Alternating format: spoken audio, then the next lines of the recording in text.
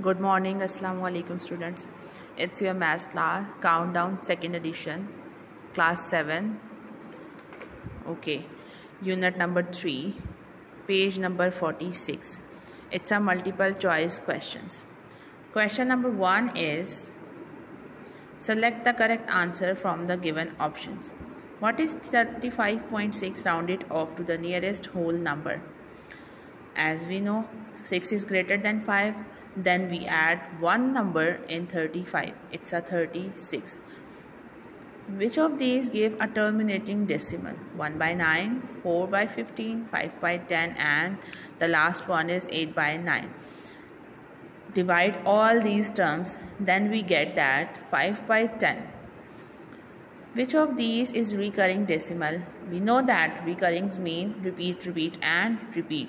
Then look at all these numbers. Option number A, 247, 747, 747, 747, 747 up to so on. Then A is a recurring decimal. 71.985.6 rounded off to 3 decimal places. Look at this 4 decimal place. It's a 6. Then 6 is greater than 5. Then we add one number in 5. It's a 6. 7.987. When is the long method used? To convert decimal number to fraction, to convert percentage to decimal numbers, to convert decimal numbers to percentage, to convert fraction to the decimal numbers. Definitely to convert fraction to the decimal numbers. Decimal are fraction with the denominator as power of 10. We discussed this line in our first topic. 15 by 8 is same as 1.875. Divide and check the answer. 0.8 is as a regular fraction is 0.8.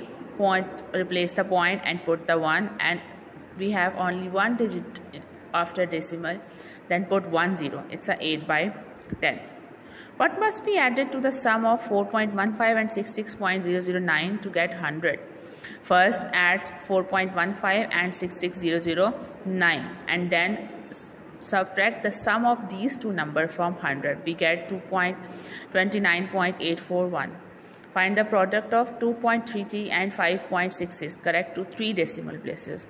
Product means multiplication. Multiply these two numbers. We get 13.187.